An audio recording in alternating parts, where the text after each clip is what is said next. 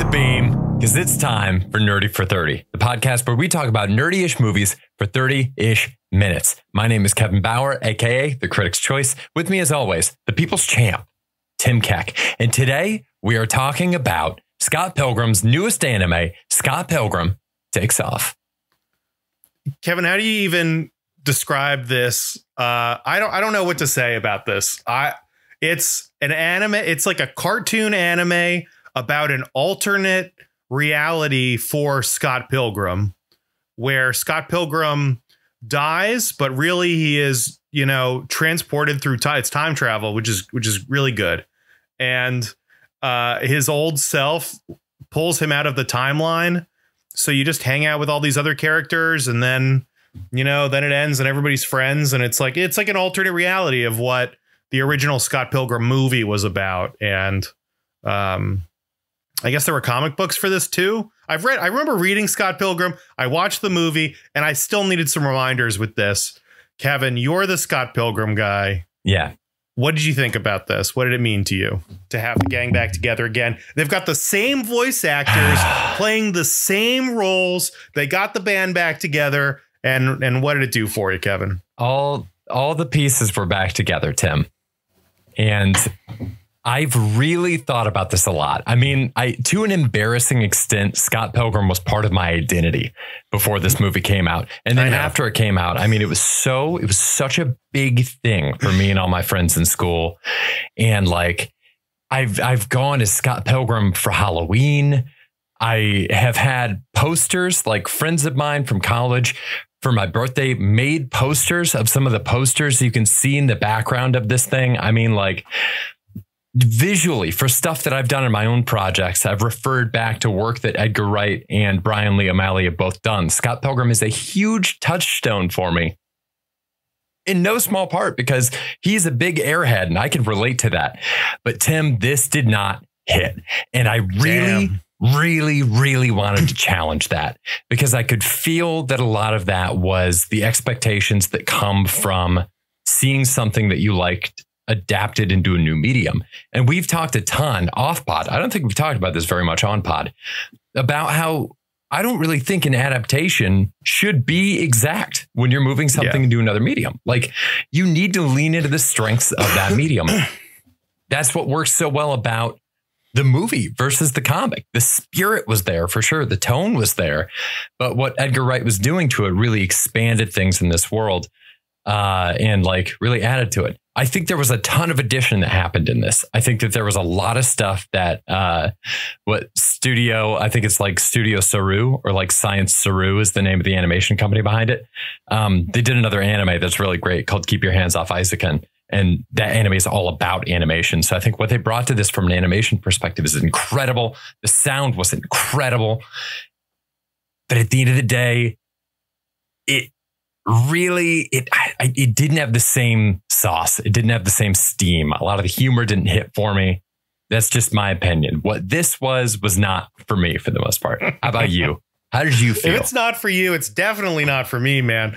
I don't know. I was also just thinking more about Scott Pilgrim, and I know how much Scott Pilgrim means to you. Mm-hmm. And Scott Pilgrim was, I hate to say this, maybe my Mission Impossible of just, I'm watching it and I'm like, this should mean more to me than it does.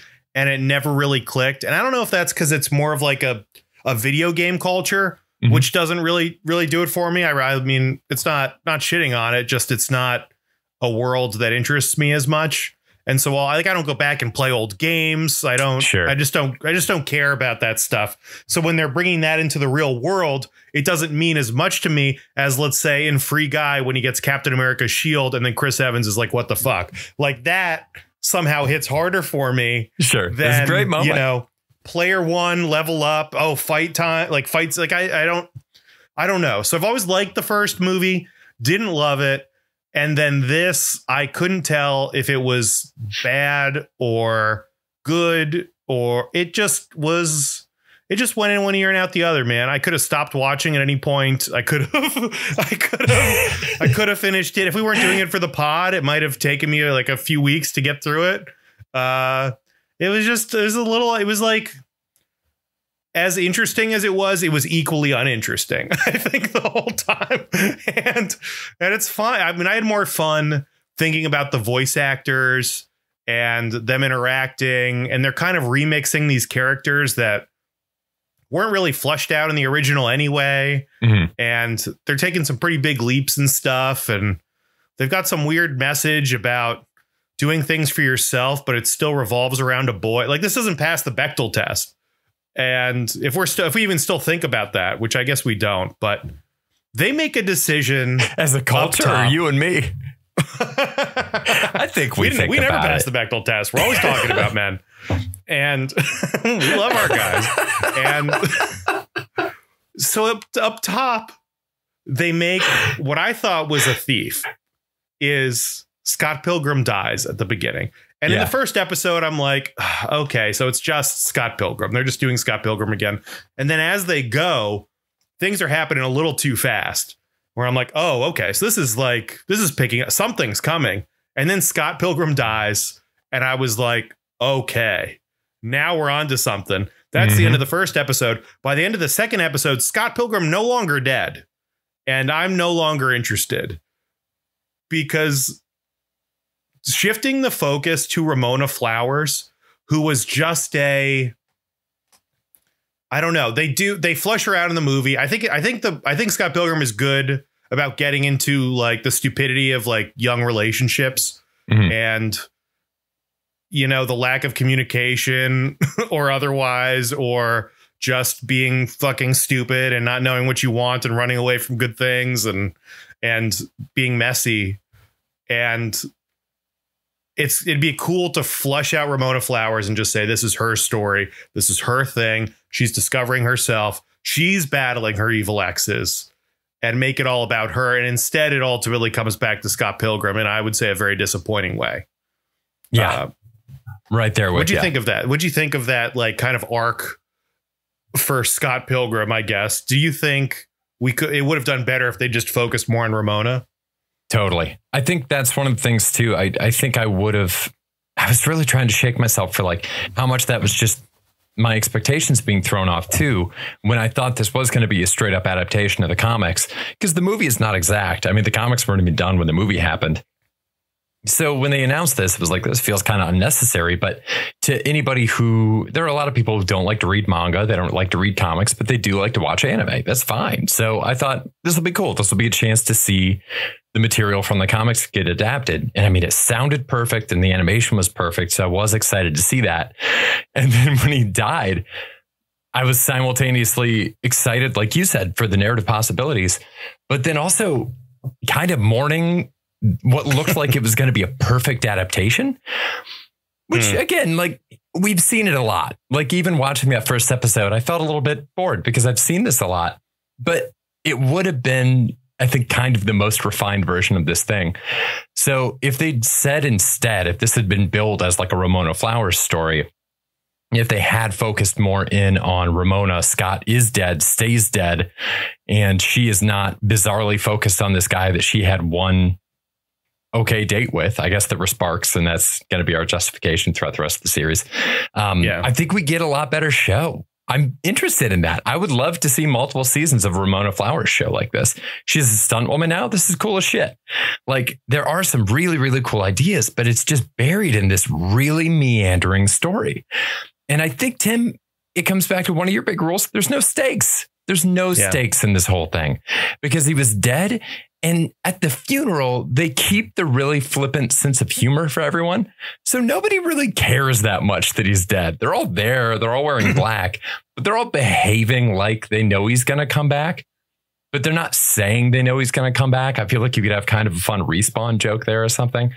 And no, I did think having the coins in the casket was a fucking grade A bit. It's wonderful. There's some great bits in this. There really are. There's some really good jokes. There's also a lot of really bad ones. Yeah. Like, Scott does a not joke, like very old Scott at the end is like, oh, well, this is great. Not. And it's just like, what the fuck was that? Like, I know they dug up a lot of 80s video game references. They dig up a couple not jokes as well. They just make him into such a loser. And I guess he kind of is a loser. But I mean, the story isn't kind of part of the influence of the Scott Pilgrim thing, like Mario rescuing Peach and like some sort of a disconnect of like, oh, there's this princess, but I don't really have a relationship with the princess. But the whole game is geared around this one MacGuffin. Basically, they're just treating a woman like a MacGuffin and like just putting her at the end. And it's just, that's the quest. That's the game. That's what you do. And that's how a lot of games are structured and a lot of stories are structured. But, you know, I don't know if I buy the idea that they kissed, there were sparks, and now we're going to time travel to the future where they've been together for 30 years. Like, kind of, I don't need that. I don't even fucking buy it. I don't necessarily buy that they're going to be together forever. And I don't necessarily think that's the story that Scott Pilgrim tells normally. But now all of a sudden it's like they're soulmates and they're intertwined. And then something happens that's so bad that one Scott's driven insane and comes back and does, and the time travel, you know, we just shit on, I just shit all over Loki for this time travel stuff. I can't sit here in good consciousness and say, well, you know, it was bad when Loki did it, but Scott Pilgrim really pulled it. I'm like, fuck that. It was bad. It was a bad idea when they first put pen to paper. It's not good. We need to stop time travel stuff. We need to stop multidimensional stuff. Stop time travel. I mean, it's Tim, not I hate to interesting. say It's it. jump the shark a million times. The only way you can stop it is if you go back and prevent it from happening in the first place. Yeah. Just don't watch it. Just don't turn it on. Boycott Loki, boycott Scott Pilgrim. I mean, why are we doing this? It's so stupid. Like, the big bad is Scott in the future because he had a miscommunication with his wife and then went into training for 10 years. I mean, it is like a commentary on these kinds of relationships and stuff. Well, I was going to say, do you think it's a commentary on like current culture too? Like, do you think that this is reflective in a lot of ways? Brian Lee O'Malley, when the comic came out, and Edgar Wright, when the movie came out, they were commenting on modern trends. So do you think this is Brian Lee O'Malley taking another chance in 2023 to comment on the fact that time travel is used in this way and multiverses are used like this? Maybe, but I mean, is that an original idea at this point? I mean, not necessarily, but I don't think that also necessarily invalidates it all the way. But I do think when we tend to see those things, it's most effective when it is a story that we have seen a million times. We do not need to see Spider-Man's origin story anymore. We do not need to see Batman's origin story anymore. It's done. It's great. You know, cool. Great story. We don't need to see it again. Have you ever once in your life wondered what happens to Ramona and Scott after the movie's over? No, I think that's one of the big flaws, because I would believe that that's they broke the whole up. Question. But also, like, I do think that this tried to address some of that insofar as she is not a fleshed out character at all in the original source material. Like, this thing it's full of problems. A lot of it is very dated. They directly tried to take a lot of the stuff head on with like how many times people comment on the fact that Scott's dating a 17-year-old and it's gross, but they also like don't change it. Like, I noticed the movie, I went back and put the movie on. I noticed the movie changed his age from 23 to 22. So it's a 5-year age gap between he and Knives, because that's fine, apparently. Yeah. Really strange call. But like, she's also 17. It's not an 18-year-old in high school. It's not like you're dating a high schooler who's like 18. He's dating a high schooler who's 17. Yeah, if you're going to change the age of anybody, I mean, it's still weird, but and also it's a 5-year gap. So it was never not weird. Nowhere, you know, when you're older, a 5-year gap, whatever. Once you're in your 20s, like, who cares? But at this point in their lives, when the oldest person is 22, it's never not been weird that they're hooking up. What is some dude swinging by, some high schooler is picking up his elementary school girlfriend? Like, that's what they're getting across. Like, weird. It's fucking weird, man. It's strange. They try to address a lot of that. And I think that's kind of where a lot of the problems come from, because we spend a lot of time with the exes, who of anybody, I think, would be the people that I least wanted to spend more time with. I would have loved to spend more time with Ramona alone. I would have spent more time with Julie, spent more time with Kim, spent more time with Steven Stills and Knives. Instead, we get a lot of time with these exes who were villains originally and are now being framed as just kind of silly guys. And there's a line toward the end where sometimes bad guys can turn into great guys. They also, a lot of the time, don't. Like, sometimes shitty people are shitty people and they stay shitty people. Like, it's strange to me that they went so far out of their way to pretty much immediately get rid of all the tension, immediately get rid of any of these guys being these toxic creeps that have been stalking Ramona since they dated for, in some cases, decades. And now they just all are kind of dimwits that we get to see a lot of little tiny jokes from. And that's where we're going to go with this series. The whole thing just really meandered because it couldn't figure out what it wanted to say about these people or what it wanted to do with them. And I really felt like we were wasting our time here.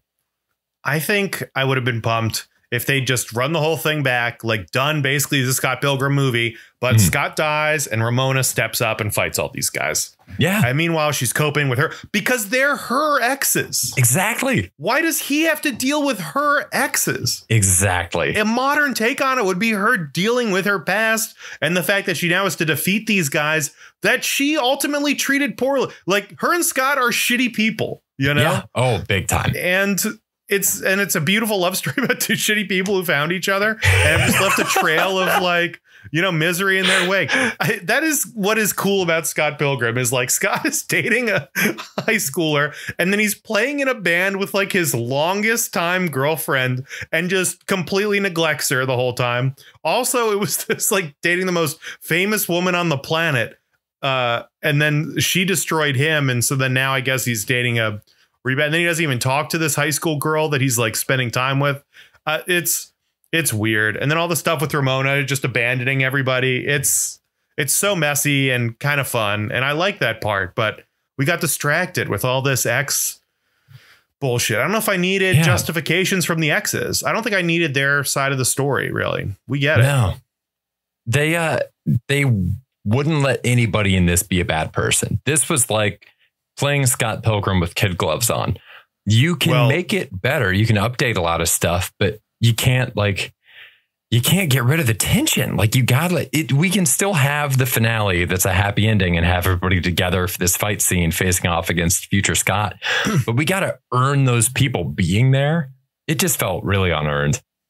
How much of that do you think is the success of the cast? Because to be fair, I think they've all probably peaked before 2023. But this cast is stacked. It's crazy. I mean, everyone on here, I mean, I just pulled up like the cast list or whatever, and it's like 10 deep with like people you would recognize or know in real life. And maybe part of the, you know, maybe if you want Mae Whitman to be involved, you've got to flesh out her character a little bit, you know, or like now Jason Schwartzman is like carrying this for some reason. It's interesting, but I don't know. That could be. And I would argue that I would rather have the version of the show that is better crafted and better paced and doesn't have the actors from the movie, because it was really cool to have them, but I didn't need them. And I don't think any of them were exceptionally good voice actors. As great as all of them were in the live action movie, I adore them. I absolutely adore them in the live action movie. It's different. It's a different art form, acting with your voice versus acting in person. Yeah, I don't know if there was any voice actors that really stood out to me as like great. I've got one who is my pick for the person that has not peaked yet. Ellen Wong. Every time I watch Scott Pilgrim, I'm like, Ellen Wong, Knives. She's so good. And she does that little like, anytime she does that little like tremor in her voice, like, wow, it's so funny. And it's so like well tuned in. She's locked in, man. You're right. She is good. When I pulled up the cast list, she's number one on this list. So really? I was kind of like, she must be known. She's like got first billing on Google, which I'm like, there must be more stuff that she's doing that I'm not aware of, because she's over Michael Cera and Mary Elizabeth Winstead and Chris Evans, Brie Larson. Oh, wow. She was in Glow, bestsellers, The Void. I don't know what any of these are. Silent Night, The Carrie Diaries. I mean, I don't know what it is that's given her this bump. She was in The Void. Maybe? That is a tough movie. Glow? It's got incredible creature effects. The Void, incredible creature effects, but like, quit. Man, yeah, it's shot bad. I got halfway through and I had to go home. What about? Gosh, I was trying to. I made notes of like Beefs and Thieves, and I've talked about everything. I mean, I don't even know what else to say about this. Like, I just didn't find this very interesting at all. This whole thing was pretty interesting. I would love for you to pop off. You got to carry this one, Kev, because this is your passion project. Pop, baby. It's magnitude time. I think the sound in this was fucking phenomenal. The animation was great. The sound was unreal. The music they picked, like Anamataguchi curated this. Also, the circularity, is that even a word? The circular nature of the way that they approached this, bringing in people from different aspects of the Scott Pilgrim past. Anamataguchi is a chiptune band that did the music for the video game adaptation of the comic that came out at the same time as the movie. So they have already done the soundtrack for a Scott Pilgrim property, and it's fantastic. It's super good. They are also just a great band in and of themselves. So to have them do the musical direction of this piece, fucking inspired. The opening credits music, wonderful. All of the new Sex Bomb songs, wonderful. They fit right in. The fact that they got those people to do the voices for it again, awesome. Are those all new songs? The only, I think they're all new. I don't think they did any of the old ones in the music. Didn't they do one of the old ones like at the concert or something? No, they did. That was a brand new one at the concert, and I Feel Fine is a new one, but I Feel Fine is also, it's an inversion of We Are Sex Bomb. So like We Are Sex Bomb, it's and I Feel Fine goes so it's kind of like a fun inversion of the thing. Yeah. Metric. So I loved this move from the movie, where if you're gonna have a band in a movie that has like a hit single, unless you've got just an absolute dinger in your pocket, I love the move of taking an existing really good single from an indie band that a lot of people haven't heard of and just having that be the song in the movie. The Princess Diaries did it with the band Rooney, which is one of my favorite bands. And they had the lead singer Rooney there as the guy. They used a song by the band Metric, but they had Brie Larson sing it because she's Envy Adams in the movie. And then Brie Larson didn't do the vocals for this. So when they did that cover of I Will Remember You, it was Metric just with the original Metric lead singer. Like that kind of stuff is all so cool, the way they brought it all back. The sound effects for the little motions everybody does, like it sounded almost like Animal Crossing sound effects anytime anybody like blinked or moved their feet or anything like that. It's just really, really cool. It is so cool, and it makes it weird. I mean, I'm a story guy. You like all these details. It's wild to me when people make these big projects, and it's clearly people who are passionate about this stuff. They get the right people involved. It looks good. I don't know if it looks great for what I want to see from like an anime fighting standpoint, but I think it looks cool and unique and feels like Scott Pilgrim, and the music, it sounds great. And then the story is just like completely fucked. It's so weird when everything, like the packet, it's like getting a beautifully wrapped Christmas present. Yeah. And then you open it up and it's just, a calculator for the 4th year in a row. And you're like, I don't need this. It's a pocket. But your grandma, she doesn't remember things very well.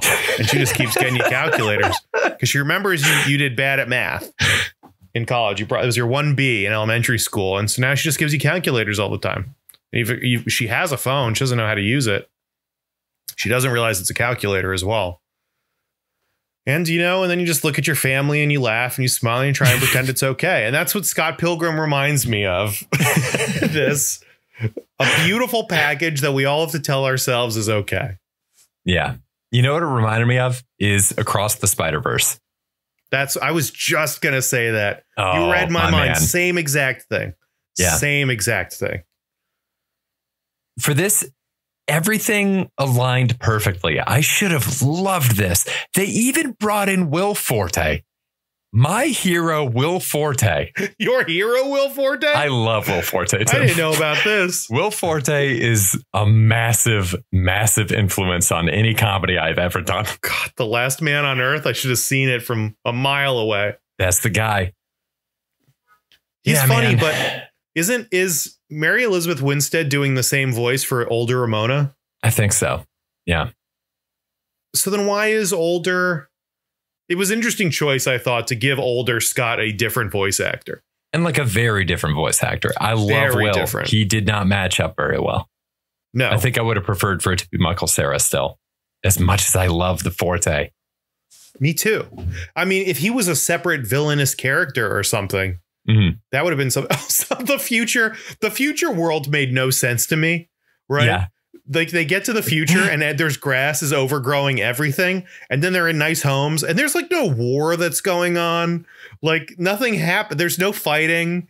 They could just still use the playground if they wanted. But for some reason, they're locked inside and they're doing using nothing. Like breathing masks, too. There was Were they wearing breathing masks? Yeah, they were wearing like everybody was wearing like really high tech breathing masks when they were outside. In the bus, when they got on the bus, there was some sort of like an intense jet blast of air for Scott to get on the hover bus. So something seems like what's going on. But yes, there's some sort of a virus that justifies it, I guess. But I don't know. It just seemed like generic space world generic future world that was like, fine. All right. I guess it's cool they don't address it, but. Dude, yeah, we were talking about this. Lauren and I were talking about this when the Planet of the Apes trailer came up this past weekend. So I think overgrown post-apocalyptic cities are going to be what people identify with this time period. The same way that for the 80s, it's like sunglasses and that kind of like neon font and like a grid background and Terminators and like warehouses, like that whole like warehouses at night. That's like an 80s movie staple. That for the 2020s, it's gonna be overgrown apocalyptic scenarios. You think people, 100 years from now, we're going to look back and check out our obsession with this overgrown alternative future, like, Walking Dead, like other movies that have done this. It does feel like a thing. I mean, it is like, oh, everything goes to shit. Our society collapses and then nature comes back and nature revives itself. Yeah. And it is weird that we've all just decided that's what the future is. Oh, for sure. We all get eliminated and then nature, the planet takes over again and we're exterminated like that. It is interesting. Yeah. It's weird that that's the specific vibe for this. The first to go will be the groundkeepers. We didn't know it, but they were the first line of defense. There's no point in mowing your lawn if a zombie's going to run through it, mess it all up. Gosh, we just couldn't get there with like the Roomba version of a lawnmower. Just barely, just couldn't quite get there before the robot apocalypse. Yeah. Yeah. Hopefully before the robot apocalypse, we get robot maids like working. Right. Like we need to figure out how to survive. Yeah. Sure. Yeah. One that like doesn't need the internet, just runs on solar power. No. Disconnected. Can't be influenced by the robots. Oh my God. And just does its job. If this thing discovers the internet, fuck. If the Jetsons made, I want to see a post-apocalyptic Jetsons where the premise is that the Jetsons found the internet. This just feels like a Black Mirror episode at this point. Could be. Wait, they discover the internet? Like what if it's a robot cut off from the internet and then their eyes are open? Now you could have like a robot messiah who is connecting severed robots to the internet. Oh my God. It's the one that happened to guess the Wi-Fi password. So it's the only one that has access. Yeah. It's the only one that had the code. Or you know what? The Wi-Fi password is like written on the back of his neck or something. Oh my God. Because somebody wrote it on it to remind him. My printer's got one right on the back. My printer can't see it. But if mirrors were positioned right. I feel like I saw some anime thing where it was like that, where it's like, oh, you can't look at the back. Oh, it's like then they're running society and it's like, you can't look at the back of you can't look at their back. You'll see the tattoo and the ancient scriptures written there. And then they just have long hair to cover it. And then it just reveals to be the Wi-Fi password. Gosh, this could be a script. Robot Messiah is a comic that's coming out from us, Nerdy for 30. Yeah. In how long do we need for this? 2023. We can get it done this year. Sure. Yeah. If they threw this Scott Pilgrim thing together in a couple months, we can do this. It's going to be a comic that comes out this year. And then about 20 years from now, it's going to be a Netflix adaptation that is okay. I'm reading an MCU book right now by one of some of the Ringer people. Oh yeah, and Joanne Robinson's book. Yes, and they're talking about the history of the MCU, and I've barely made a dent in it, but they were already talking about the success of Iron Man and how they followed it up with Iron Man 2. And it's all the stuff I always thought of with like stand-up comics too, where like, you know, Ron White puts out an album and a special and it's awesome. He's crushing. And it's like, oh, that crushed because it's 10 years worth of work and energy and effort that he put into on the road. Like he put time and passion into that, and then it does well. And then Comedy Central's like, hey, can you do another one in 2 years or 6 months? I think he had one that was like in a year or something crazy short. And he's like, sure, I have to because of all this money, but then it's just not, it can't be as good because you haven't spent that much time on it. And apparently the same thing happened with Iron Man 2, where they were like, okay, Iron Man 2 is coming out in 2 years, and they hadn't even signed on Favreau or Downey yet. And then they closed the deal with them, and Favreau was just stressed out of his mind for 2 years, cramming in Iron Man 2. And then he's just never done another MCU thing because he's like, I can't take this is too much. Iron Man was like a passion project, you know, for the first one. And then the second one, it was too much going on in too short a period of time. And, you know, it felt a little rushed. And I think you can kind of see that on screen in Iron Man 2. Wow. I like Iron Man 2. So it's interesting to me when it's like this Scott Pilgrim thing. Does this feel similarly rushed? I think that works for like that Across the Spider-Verse, right? Where we're talking about that. There's something about that feels rushed. And the Scott Pilgrim thing, I'm wondering if it feels kind of rushed from like a writing standpoint, but also I don't think there was a rush for this movie. Like this was the kind of thing that had no timeline. Nobody needed this. So why does it feel rushed? Why not take another year and like write a good script? I don't know. I just wonder how much of that other stuff came into it. Because there's so many things that happen behind the scenes with all these movies where we're like, you know, they're cramming it in. They don't have time. It's like SNL. We're like, SNL sucks. But like, that's because they're like trying to do it all in a week. And, you know, that's part of the charm. Part of the charm is that SNL isn't good because it's so rushed. You know, they could like just take the summer and write and make something of quality, but that's not the premise. That's not the show, you know? And I guess Scott Pilgrim is the SNL of animes. I don't know. I guess I just wanted to brag that I was reading a book. Sure, dude. Want to work that in there. Noted. I think so. I do think that SNL has been really good this season. And I also think that a lot of this is Brian Lee O'Malley because he wrote the series in addition to the comic. I mean, he wrote this. He's a credited writer on every single episode. I think a lot of the content in this is him grappling with this thing that brought him to fame. And there's so much talk in the piece about adaptation and of grappling with things that you did in your past. And I think that a lot of things he changed about the characters and things that made the characters bad people are things that he has some regrets around. But that's also part of making the work. Being a perfect person is not part of what makes your art interesting. So it's tough. I recognize, obviously, this is like a valid artistic expression from him reflecting on his past.